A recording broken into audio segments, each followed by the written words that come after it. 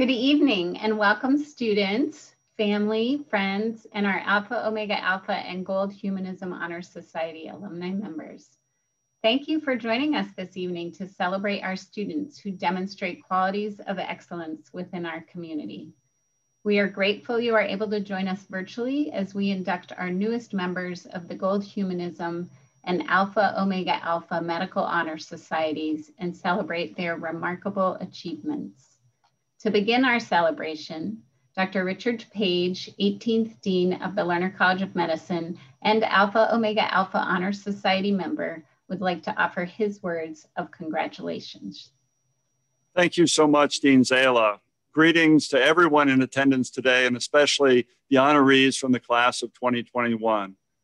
I wish we could be joining together in person today, but as we've learned over the past few months, there are still ways we can meaningfully connect as we share significant moments during the pandemic. Earlier this month, I had the pleasure, along with Dean Zala, to take part in the white coat ceremony for our new first-year students. It was more than a bit different from the white coat ceremony experienced by our honorees today, but I could see on the faces of those first-year students the excitement that I'm sure you all had when you cross that important milestone for your clinical education. So now, 3 years later, we're here to acknowledge your accomplishments as you join the esteemed ranks of the Alpha Omega Alpha Honor Medical Society and the Gold Humanism Honor Society. You still have clinical rotations and residency interviews to complete, and we'll join together again in some manner in a little over 5 months for the excitement of Match Day. Then in May, we'll graduate together and you'll begin your medical careers. So it's appropriate before this last busy sequence of your education for us to take time to recognize those who have achieved so much as members of the Larner College of Medicine class of 2021.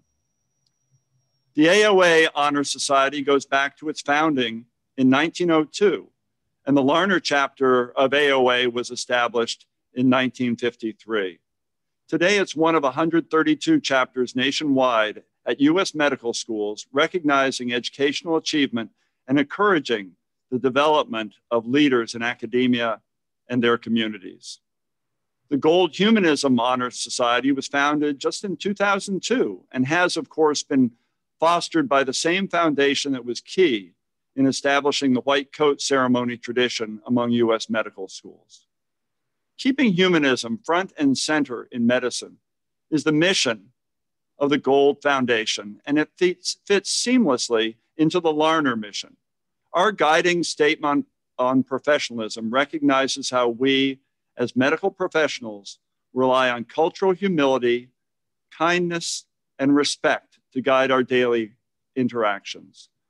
We all strive to model this behavior, and you who will be inducted into this society today are being recognized for demonstrating those words already in your daily life.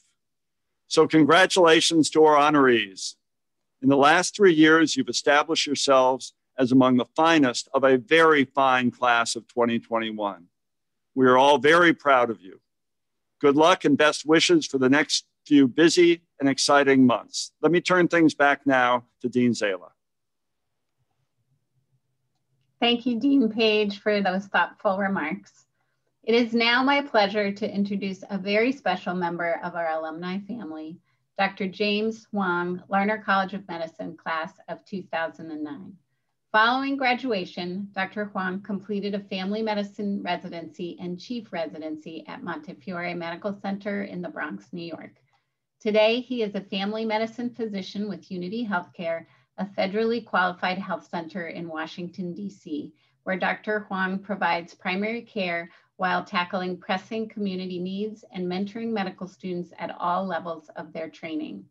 The son of immigrant deaf parents, he witnessed the barriers to health, which motivated him to address health inequities. In 2016, he founded CODA, the Comprehensive Medical Care for Deaf Adults and Children Clinic. The 50 staff members provide culturally appropriate care, while a partnership with Gallaudet University, the nation's first university designed to be barrier-free for deaf students, expands the clinic's reach.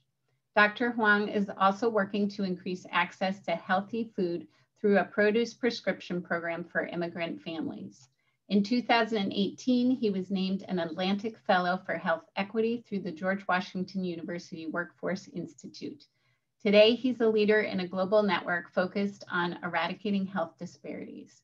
It is a pleasure to have Dr. Huang joining us from Washington, D.C. this evening, not only for me to have an opportunity to reconnect with him, a former medical student leadership group now known as Professionalism, Communication, and Reflection, or PCR student of mine, but for all of us to be inspired by him to be leaders within our communities. Please join me in welcoming Dr. Huang. Hi, thank you, Dean Zale, for that introduction. Good evening, Dean Page, Dean Zale, Dr. Green, and Dr. Sandoval, and good evening, class of 2021. I apologize if there's any background. There's some fire trucks going on around the background. I'm honored to be invited to join your graduation, your ceremony virtually. All of you have been chosen to be part of the Alpha, Omega Alpha, and Gold Humanism Honor Societies because you have demonstrated a profound depth of caring and compassion that your colleagues and mentors have witnessed in your care of patients. We all have had different life experiences that have guided us to the field of medicine, which will continue to fuel us as we follow our career trajectory. Part of that fuel that drives you will also come from your patients. How you listen to your patients will shape your learning, and more importantly, what you do with that knowledge will impact your patients' lives and even future generations' lives.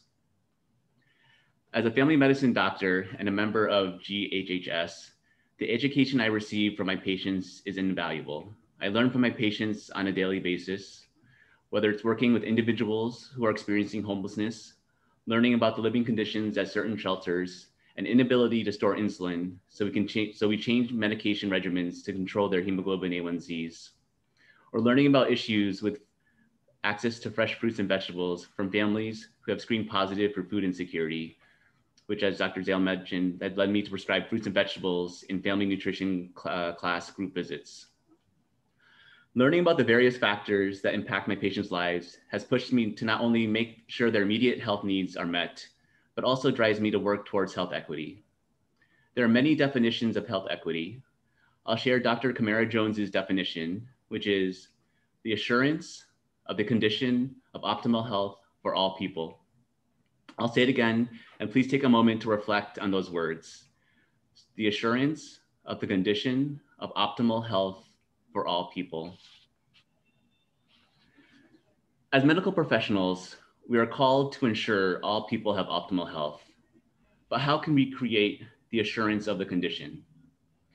How we listen and what we can do with the knowledge we learn will move our society towards health equity. This year, the US celebrates the 30th anniversary of the American with Disabilities Act, otherwise known as the ADA, legislation that protects the rights of people with disabilities, and at least in the disability world, movement towards health equity. Even before the ADA, there were multiple conditions that elevated my parents' health. As Dr. Zale mentioned, both of my parents are deaf and immigrants. My mom became multilingual, already knowing Chinese and Chinese Sign Language. She learned English and American Sign Language through a local program and enrolled in job training classes. My dad was able to attend and graduate from Gallaudet University, which is here in DC, and at the time, the only university for the deaf in the world without a high school degree. These conditions helped our family towards optimal health. However, there were also conditions that repressed our health. Before the ADA, my parents didn't have a right to ASL interpreters at any of our medical visits. Information would be lost. Writing back and forth is not ideal as literacy levels vary within the deaf community. And we have to remember that people who are deaf, their primary language is American Sign Language. So like other non-English speaking patients, it would be unfair to ask them to read and write in English.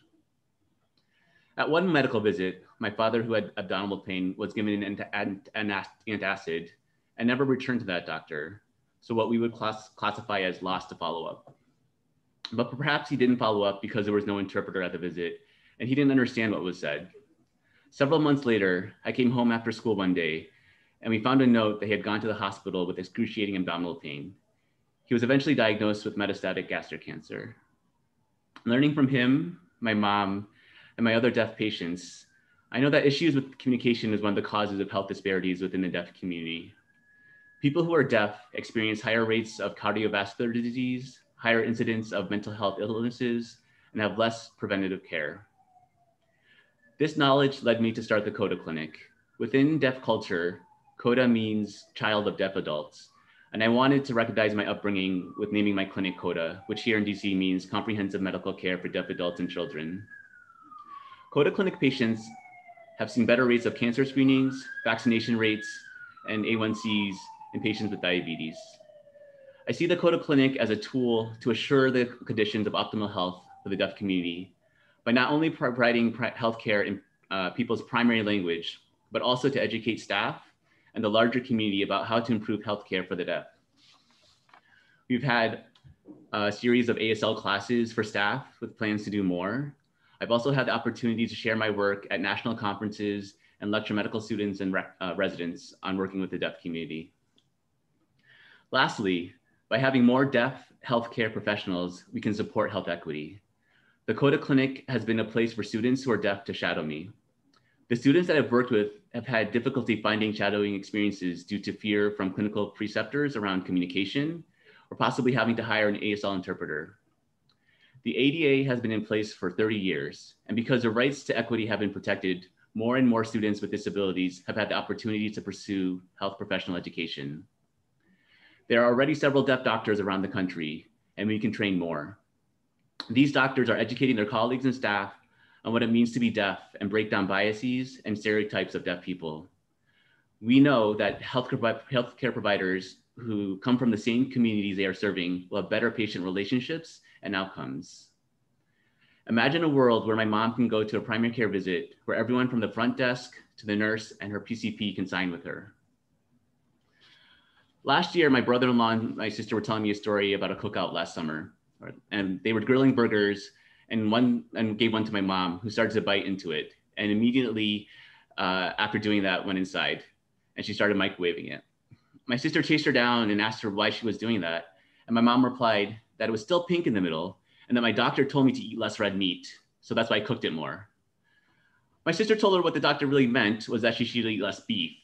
We all had a good laugh over this, but in telling the story makes me reflect on how much is lost in translation. And I wonder how empowered are our patients to share their voices in their care. The current pandemic highlights how patient voices are lost, and the deaf community is no different.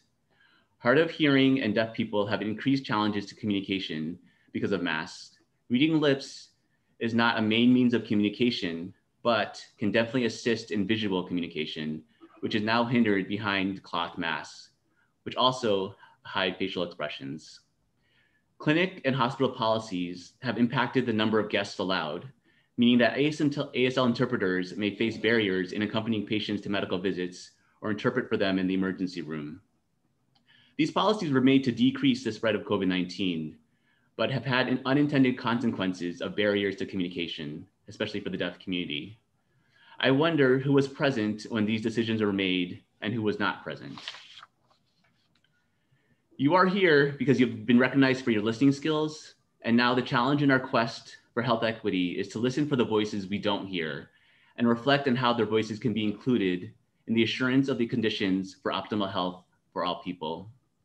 As members of the AOA and GHHS, we are called to listen and learn from our patients and use that knowledge to work with our communities to push for health equity. Congratulations on being inducted into the AOA and GHHS. I look forward to see what you have to do in the next few years. Thank you.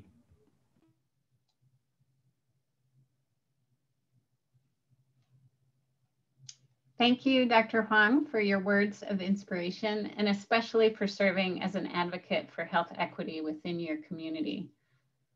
Although this year's ceremony is quite different from how we traditionally have celebrated important milestones of our students, we have come to appreciate virtual celebration opportunities. To engage our audience tonight, we encourage you to submit messages of support and congratulations to our inductees using go.uvm.edu/GHHSAOA-submit and view a live feed of the messages at a similar link. Now I would like to introduce our Larner College of Medicine Alpha Omega Alpha Society faculty counselor, Dr. Marie Sandoval, Associate Professor in the Department of Medicine and Alpha Omega Alpha member since 1995, to present and formally induct our newest members of the Alpha Omega Alpha Honor Society. Dr. Sandoval. Good afternoon and good evening, everyone. I'm thrilled to be here. I'm a general internist and I'm also currently the medical director at my outpatient clinic. And I've been practicing for 22 years, and anyone who has ever worked with me knows that I absolutely adore my patients, especially my elder patients. And I actually have 2 patients who are over 100 years old. The years have flown by, and I have had the pleasure of being the LCOM, Alpha Omega Alpha counselor, for almost 2 years.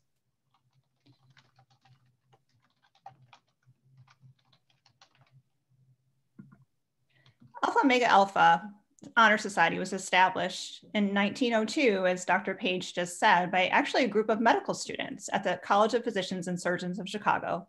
And it was actually started to advance the expectations of training from a former trade level education. As Dr. Page said, it has grown to actually, he quoted, 132 national chapters over the last approximately 120 years, and have some highlighted notable AOA members listed here on this slide. Election to Alpha Omega Alpha is an honor that signifies a lasting commitment to the key tenets of the Alpha Omega Alpha Medical Society, which are professionalism, scholarship, leadership, and service. Alpha Omega Alpha is dedicated to the belief that in the profession of medicine, we will improve care for all by recognizing high educational achievement, honoring gifted teaching, encouraging the development of leaders in the academic and community, and supporting the ideals of humanism, and of course, promoting service to others. It is a lifelong honor, and membership in the society confers recognition for a physician's dedication to the profession and art of healing. We are also recognizing faculty and residents who were elected by our AOA cohort tonight, and they're showing us the tenets of the AOA Honor Society. The Larner College of Medicine AOA students were selected through the display detail process here listed on the slide, based on initial academic achievement of being in the top 25% of the class, an application submission, and then selection of the top 16% of our local LCOM AOA selection committee, or excuse me, by our local LCOM AOA selection committee. AOA also has numerous services and programs and opportunities to our medical community that are listed on this slide. It is my great honor to present to you our AOA 2020 cohort. Our cohort includes members of the Larner College of 2021. It also includes 2 incredible residents and a faculty member who were selected by our Larner College of Medicine 2020 AOA inductees for induction earlier this year. I invite each inductee to have a moment in the spotlight, share a brief hello, and be courted for their formal induction into AOA. Now, to present our members of the Larner College of Medicine 2021 who are identified as the top 16% of their class as representatives of all the tenets of AOA and selected for induction into the national chapter. Note, some of the names will not be called in alphabetical order, some will be called as a household.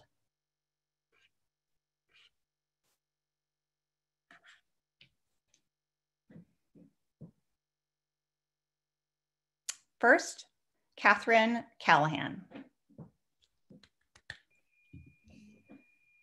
Hi there. I just want to say thank you to my mom, my dad, and my sister. I love you guys and wouldn't be here without you. Next, Michael Shimlewski.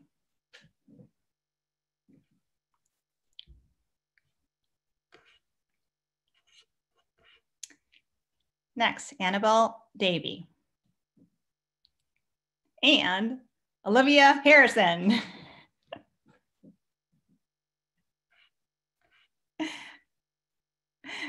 Next, Jack Dubuque.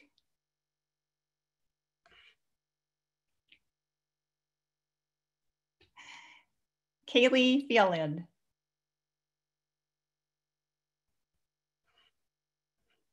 Sydney Hilker. Van Hong. Oh, I'm sorry, Elizabeth Lanata.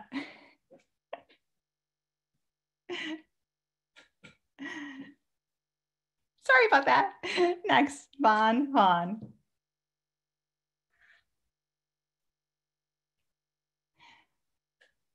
Alexander Krabechev.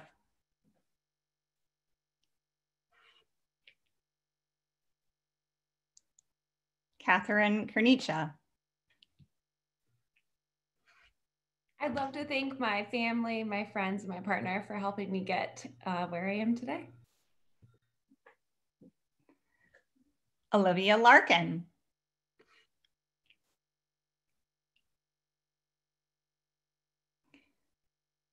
Joy Lowry. I just wanted to thank my husband and family and friends for helping me get to where I am. Michael Weber. Hi, everybody. Want to give a shout out to my mother who's watching and actually just figured out how to use Zoom prior to this, and my partner who's also watching. Sean Marr.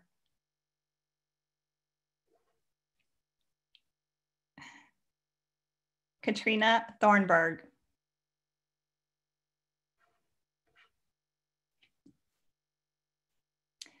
The following students were unable to join us this evening. However, we will still honor, induct, and celebrate them today.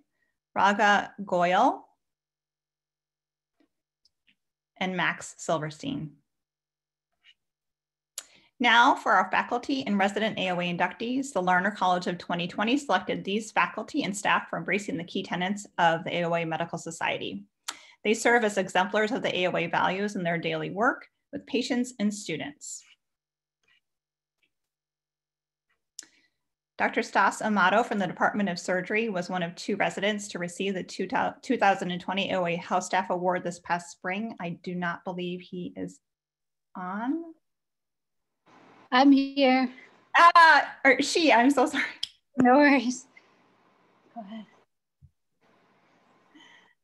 Thank you. It's an honor and humbling to serve as a clinical instructor, and I'm grateful to have the opportunity to work with and teach medical students. I probably learn more from the students than they do from me.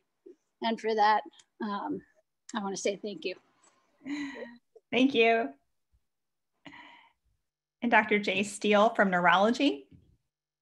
Dr. Steele was our 2nd recipient of the 2020 AOA House Staff Award this past spring and is being courted by... Hi, everyone. This is my daughter, Fiona, performing the courting. And it's been a great honor. Appreciate the class of 2020 for this distinction. A lot of great experience working with them on the neurology wards, and hope to see many more medical students coming through in the years ahead. Thank you. I would also like to recognize Dr. Shadin Eldekar-Hein from Internal Medicine, Hospital Medicine, who was unable to join us this evening. She received the 2020 AOA Faculty Award this past spring. Thank you so much to our newest faculty and resident members for your ongoing commitment and service to our students and communities. It is my great honor to officially welcome you to the National AOA chapter on behalf of the Larner College of Medicine. And as a reminder, you can continue to submit messages to our inductees via these 2 sites. Now I would like to invite Dr. Andrea Green, Professor of Pediatrics and Gold Humanism Honor Society Faculty Advisor, to formally honor our 2020 Gold Humanism Honor Society inductees. Hi, everyone. Good evening. My name is Dr. Andrea Green. I'm a professor of pediatrics at the Larner College of Medicine, and I serve as the medical director of the Pediatric New American Clinic. My practice and scholarship is in the care of children and immigrant families. I'm really happy to be here with all of you to celebrate this year's Gold Humanism Honor Society inductees. We're going to show you some slides now. Great. So Dr. Arnold Gold was a pediatric neurologist whose belief in the importance of an empathetic bedside manner led him and his wife to create a foundation in 1988 to inspire young doctors to practice compassionate patient care. The Gold Foundation engages schools, healthcare systems, companies, and individual clinicians in the joy and meaning of humanistic medicine so that patients and their families can be partners in collaborative, compassionate, and scientifically excellent care. In 1993, the foundation started white coat ceremonies at medical schools in which students pledged the Hippocratic Oath in the early days of their education rather than at graduation, as is common practice. Dr. Gold felt that graduation was too late to set the expectations for the clinicians they would become. And all of you know this because you've participated in it. In 2002, the Gold Foundation created the Honor Society to recognize medical students, residents, and faculty members who are exemplars of compassionate patient care and who serve as role models, mentors, and leaders in medicine. Tonight, our GHHS inductees are joining a community of champions of humanism with more than 35,000 members. The Larner College of Medicine is one of 168 plus chapters around the world and demonstrates the college commitment to humanism in medicine. The college chapter hosts many events to champion humanism, and this inductee class is currently implementing a program at the University of Vermont Medical Center called Tell Me More. This new program allows patients to share a fuller picture of who they are beyond their diagnosis and job description. And I'm very proud of them about this. We're now going to just watch a brief clip about GHHS.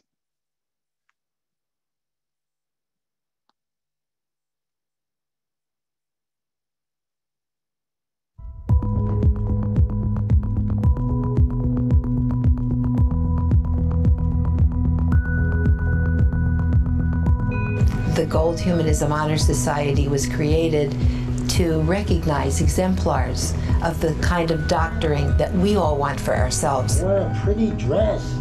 Where did you get this dress? What the Gold Humanism Honor Society does, it recognizes excellent students and faculty that have those characteristics of humanism. Why? Because we want every single student to realize that's a goal that you must try to achieve. Good to see you this morning. It makes a stand and says, this is an important part of our medical curriculum. You have to listen to and learn from your patients. I have been a member of the Gold Humanism Honor Society for a year now and was elected by my classmates, which I think was probably the greatest honor of medical school. After becoming a member of the Gold Humanism Honor Society, I became exposed to mentors and national leaders in medicine that make humanistic medicine a frontline treatment in patient care. It's not just one day I got this award and that's it, and I'll just look back on it and say thanks, but it's a constant reminder for the future. Well, it's nice to talk with you. Of how I want to be as a physician. Okay, I understand. The society serves as a model of what we're striving for. That you want to be the very best doctor you can be, and at the same time have this humanistic approach to interacting with patients. That's what the Honor Society is about.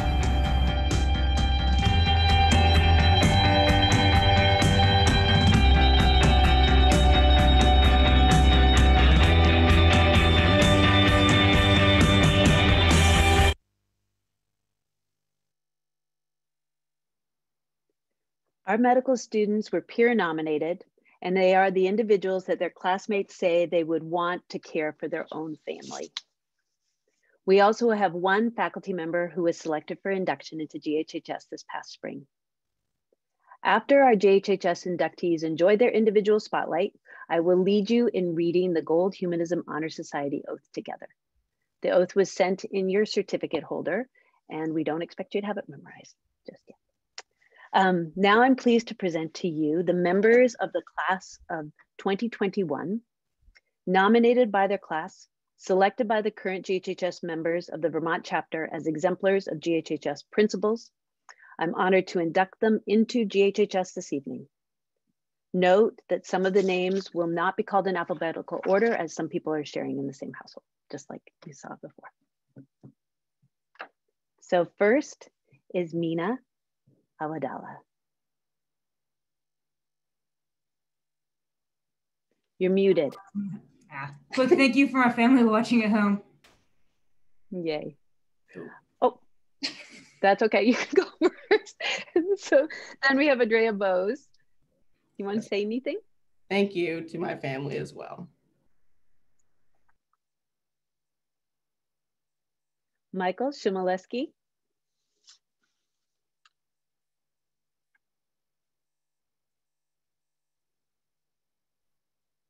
Jenna Dafchek.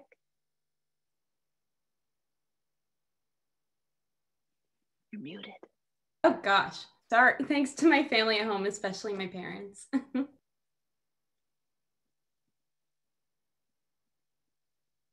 Christina Dawson. I just want to say thank you so much to my family, and I'm so honored. Happy to be here.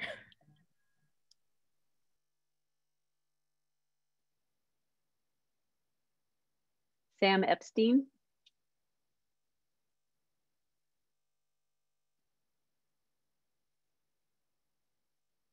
Kaylee Field.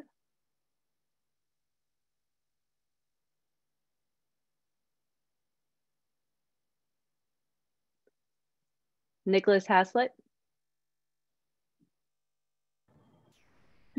We got it. Thank you so much, everybody. I can't believe it's quiet here.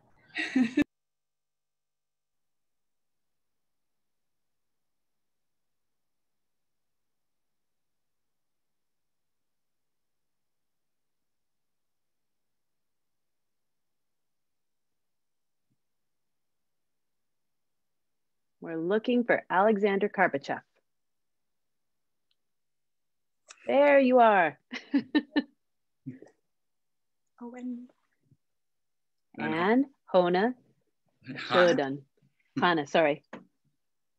And thank you to my family and everyone that's watching. I love you a lot. And thank you to Hana. Oh, yeah. Thanks to my family too, especially my baby nephew and Alex.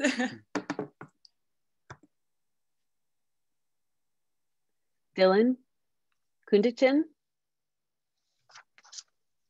Just want to say thanks also to my family. Happy birthday, Bruce. See you tomorrow. And yeah, congratulations, everybody.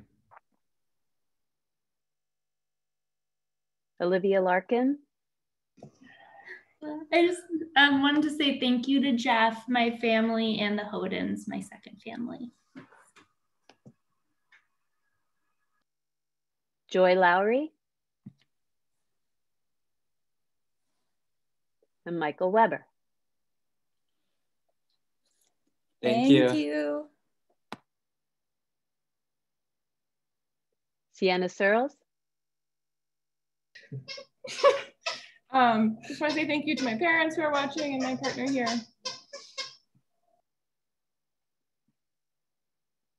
Shivani Seth.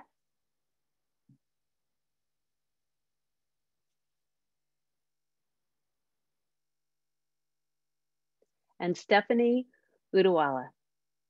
Just want to say hello and thank you to my parents and my Elcom family.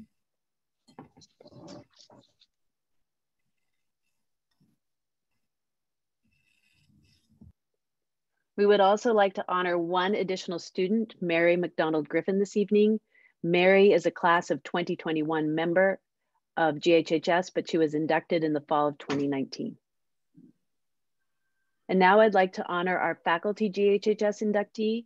Dr. Anna Koutros from the Department of Family Medicine was selected as the Larner College of Medicine 2020 Leonard Tao Humanism and Medicine Faculty Award recipient earlier this spring. Dr. Koutros was unable to join us this evening, but we congratulate her on her induction. Now I invite you all, GHHS members, to recite the oath. I will begin by reading the first line of the oath, and then your GHHS chapter president, Andrea Bose, and Vice President Michael Chmielewski will read the oath, Inductees are asked to recite the oath with them at home. So if everybody finds their piece of paper, we'll get started.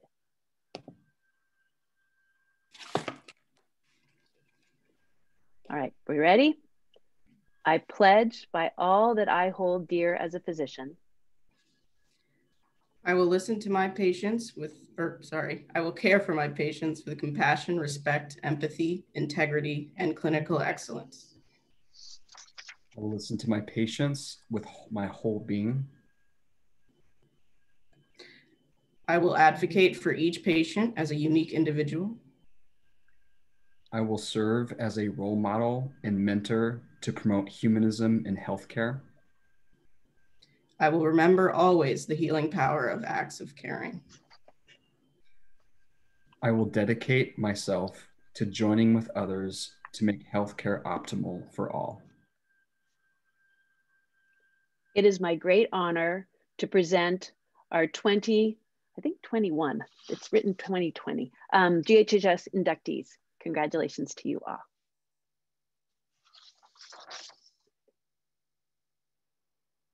So just another reminder to submit messages to this evening's inductees who are able to watch your messages roll in live this evening.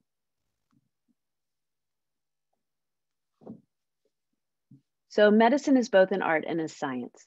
A patient tells their story and the physician records the themes, investigates the nuances, suggests edits, and bends the plot.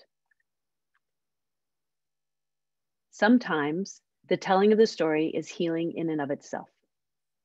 Story Slam RX is a project of the Gold Humanism Honor Society and AOA that brings together members of the Larner College of Medicine and the UVM Medical Center to share a 5-minute personal true story with a beginning, middle, and an end based on a prompt. It allows members of the healthcare workforce to become the storyteller, to narrate their own experience of resilience or of being lost and found. The event creates community, allows reflection, and builds strength through vulnerability. In the fast pace of scientific advancement, it brings an artful dose of medicine to the caregiver. This year's Story Slam RX will be held virtually on the evening of January 21st. Suzanne Schmidt, the producer of The Moth here in Vermont, will host a free workshop on December 3rd, where interested Larner College and UVMMC staff can create or hone their story. So stay tuned for this year's theme.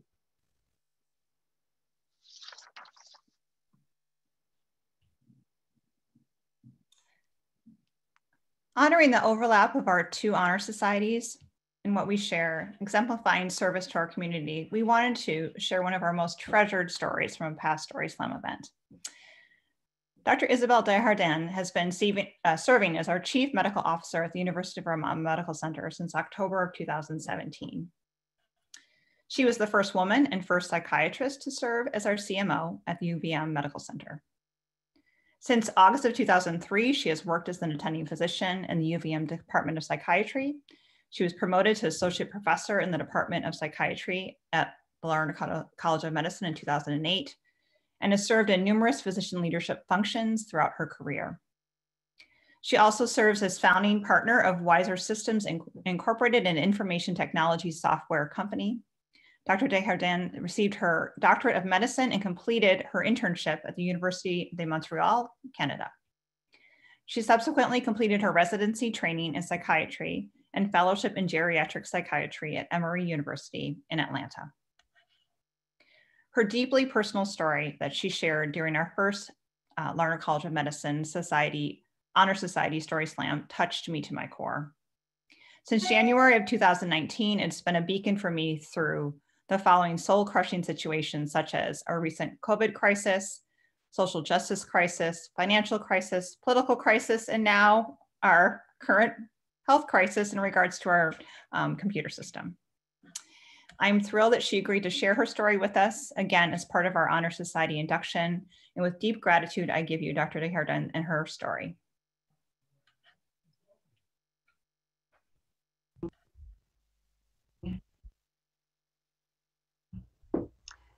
I'm Dr. Isabel Desjardins, and I was asked to tell a story that I've already told before. And I was a little hesitant about telling the story yet again. But I realized that stories are meant to be told, and they can be very powerful. And I sure hope that you find your own stories to tell in the future, and one day you can be in my shoes. So I'm going to bring you back to more than 10 years ago, when I was the medical director on the inpatient psychiatry unit here at UVM Medical Center. And at that time, we had the unfortunate event of having one of our patients who died by suicide on the unit. That was a very difficult period, and I felt very responsible for what happened. I felt a sense of accountability since it was under my watch. And we were all trying to cope different ways. That event triggered a lot of questioning as to how we were doing things. And during the month that followed, we had a series of different patients who tried to hurt themselves on the unit. And that was really scary. I was scared. So, trying to cope, I frantically reviewed all the literature on inpatient suicides, trying to regain some sense of control over my own capacities and sense of professional competency, if you will, and tried to understand the drivers and what can be done and what we were missing, because we had one person who had died by suicide and then multiple different people trying to hurt themselves. I came across a paper that summarized what patients expressed they really wanted and what they really needed. And that paper really stuck with me. And the foundation of the need was so powerful, yet very difficult to operationalize. And what was described as what the patients needed was hope and the absence of shame. I did reflect on that, and I'm still reflecting on that since then. Asking myself how to do that. How can this be translated to a busy clinical setting? I really scratched my head and I never really figured it out. So approximately a year after I read that paper, I decided to just keep telling my team that that's what we do, that we instill hope and we minimize shame. And maybe collectively we'll figure it out. Maybe collectively we'll figure out how to do that, because that's certainly not something that I learned in medical school or in residency training. And hoping that people on my team, people on the unit would kind of pause and think about and push themselves to think about how do we do that. So that happened like 10 years ago. And then I'm going to bring you forwarding a little bit later, 2 or 3 years after that. So during that time, I keep telling people, this is what we do. We instill hope and minimize shame. That's the essence. So a couple of years later, I'm taking care of a patient on the inpatient unit. It's a Friday, late morning, and I've been working 12 days in a row. It's a Friday after a whole long weekend that I was on call. And I go see my patients. And I have a patient who had been in the hospital for a number of days, and every day it was the same conversation. My patient was a very bright person in their late 30s, having symptoms of trauma that they had not really overcome or transcended from. and they were experiencing ongoing suicidal thoughts, ongoing urge to die and to kill themselves and end their lives. And it seemed as if none of the tools that I had in my toolkit were working or impacting or changing or modifying the response or the quality of the interaction that I had with my patient. And that day, I was tired. I was not very patient. I was tired. So there I come and talk to my patient that morning, and it's the same conversation and the same topic.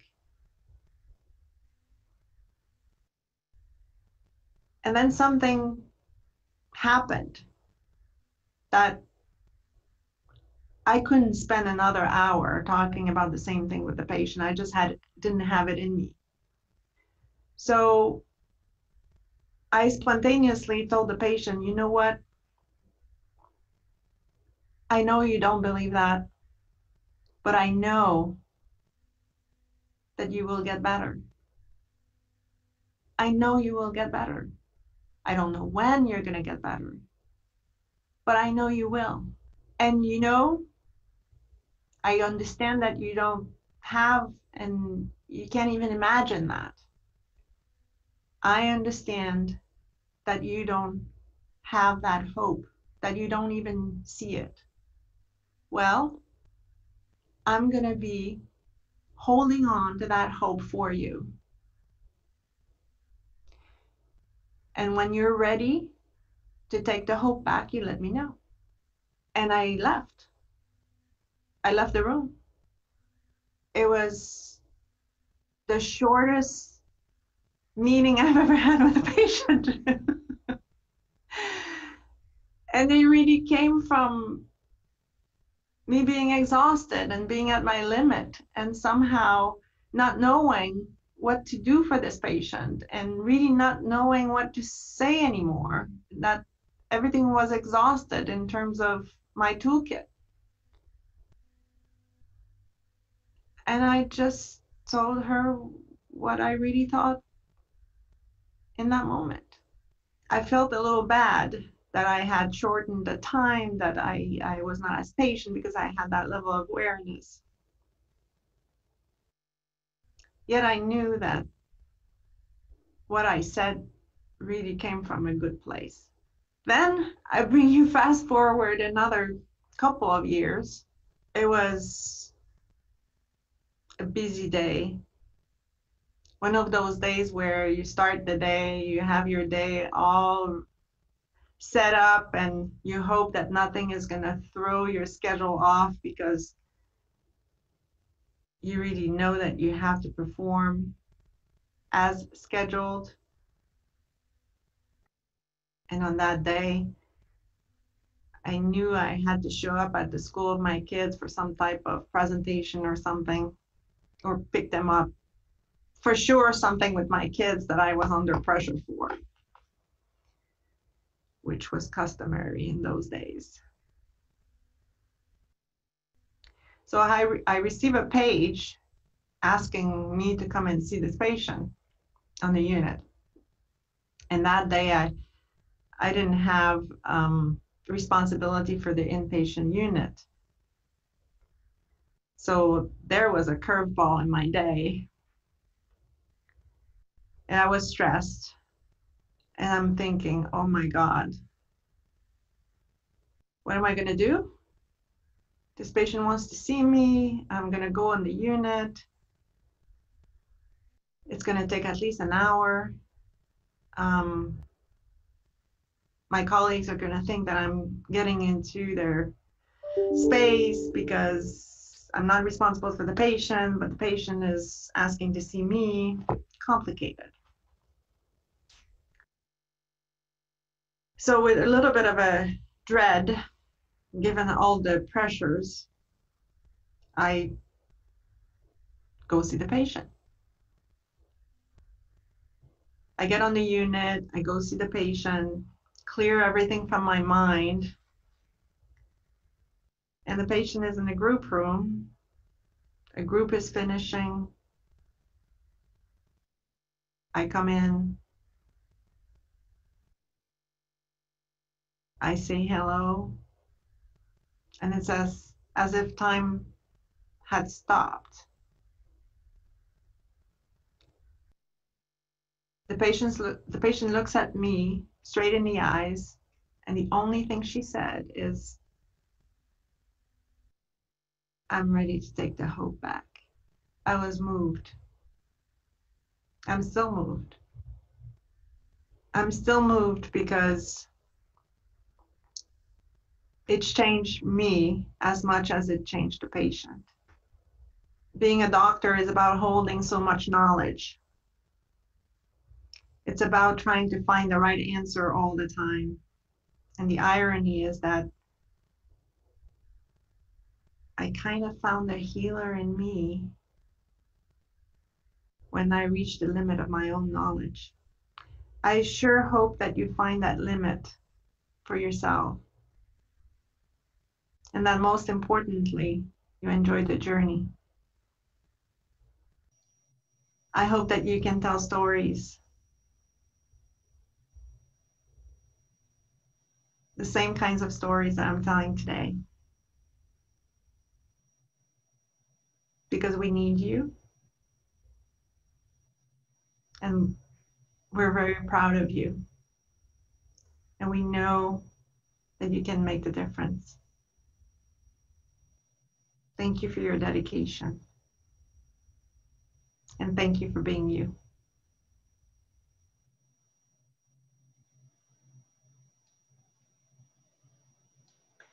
What an inspiring story by Dr. Desjardins, and what a wonderful ceremony. Thank you all for joining us this evening to honor our medical students. This evening would not have been possible without the dedicated efforts of a number of individuals, specifically Dean Page, Dr. Sandoval, and Dr. Green, Kirsten Halquist, our student service coordinator, Liz Dorman, our events manager, and our audiovisual experts, Bruce Kimball and Jason Towsley. Finally, I want to say congratulations again to all of our students. Being in medical school is challenging enough, and yet you have all found additional time and energy to engage in leadership, service, research, and advocacy for the benefit of others. We wish you all the best in your future medical residency program and throughout your career. If you don't have your cameras on, please turn on your cameras at this time so that we and our participating audience may acknowledge your many accomplishments one last time before we conclude our ceremony this evening. Congratulations.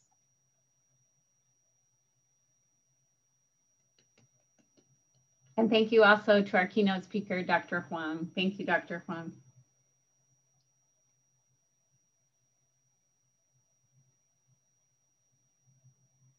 That concludes our ceremony. Thank you so much.